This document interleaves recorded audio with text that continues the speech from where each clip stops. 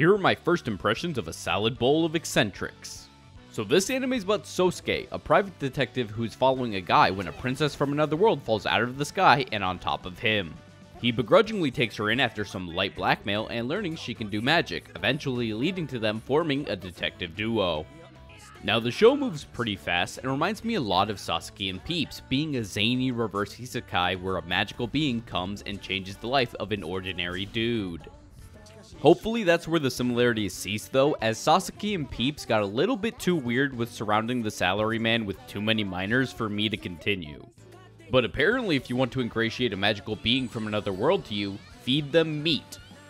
Oh, additionally there's Livia, a knight who has served Princess Sarah, but thankfully she's at least 20.